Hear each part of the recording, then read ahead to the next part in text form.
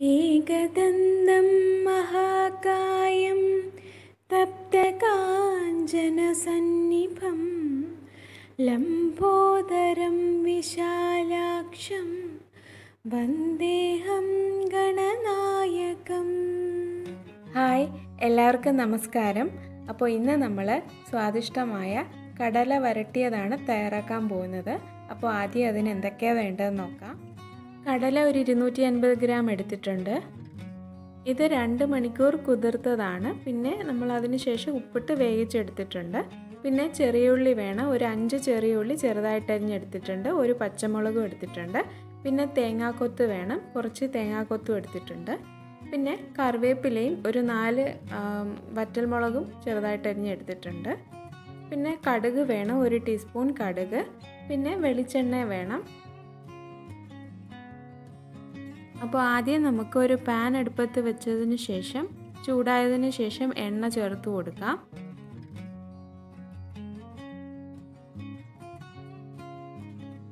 ഇനി ഇതിലേക്ക് കടുക് ചേർക്കാം.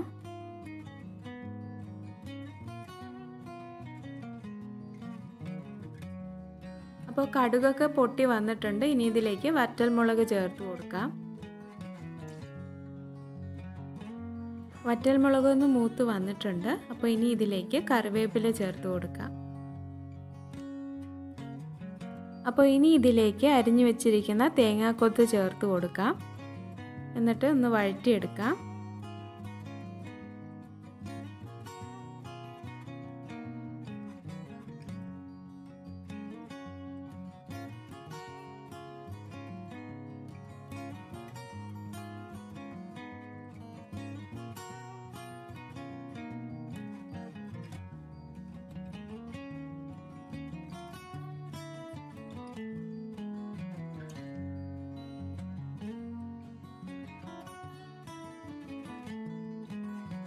അപ്പോൾ ഇനി ഇതിലേക്ക് നമ്മൾ അരിഞ്ഞു വെച്ചിരിക്കുന്ന കൊച്ചുള്ളിയും പച്ചമുളകും ചേർത്ത് കൊടുക്കാം.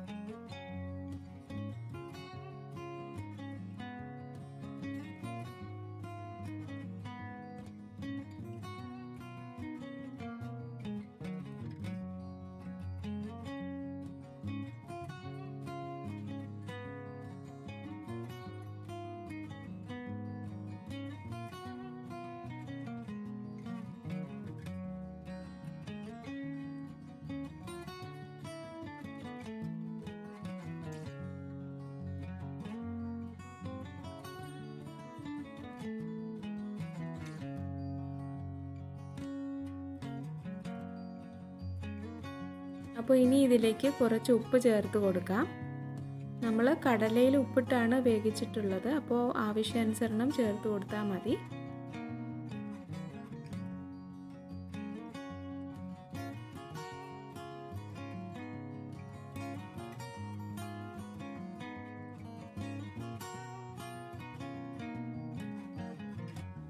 അപ്പോൾ നമ്മൾ ചേർത്തിട്ടുള്ള ഉള്ളിയൊക്കെ നന്നായി മുരിഞ്ഞ് വന്നിട്ടുണ്ട്. അപ്പോൾ ഇനി ഇതിലേക്ക് കടല ചേർത്ത് കൊടുക്കാം.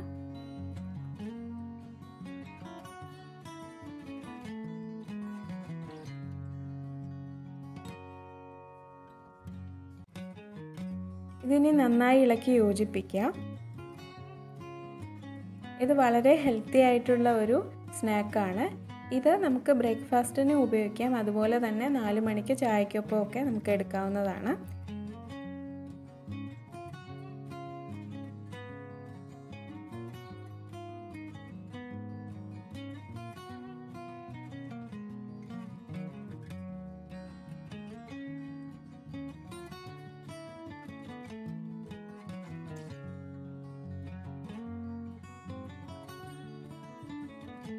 അപ്പോൾ നമ്മുടെ കടല വരട്ടിയത് തയ്യാറായിട്ടുണ്ട്. ഇത് വളരെ സ്വാദിഷ്ടമായ ഒന്നാണ്. അപ്പോൾ നിങ്ങളിത് ട്രൈ ചെയ്ത് നോക്കണം. അപ്പോൾ നിങ്ങൾക്ക് ഞങ്ങളുടെ വീഡിയോ ഇഷ്ടമായാൽ തീർച്ചയായിട്ടും ലൈക്ക് ചെയ്യാനും ഷെയർ ചെയ്യാനും മറക്കരുത്. പുതിയതായി കാണുന്നവരാണെങ്കിൽ ഒന്ന് സബ്സ്ക്രൈബും കൂടെ ചെയ്യണം. അപ്പോൾ നിങ്ങൾക്ക് ഈ വീഡിയോ ഇഷ്ടപ്പെട്ടെന്ന് വിചാരിക്കുന്നു. അപ്പോൾ ഇനി നല്ല നല്ല വീഡിയോസുമായി അടുത്ത ദിവസം കാണാം. എല്ലാവർക്കും നന്ദി. Thank you.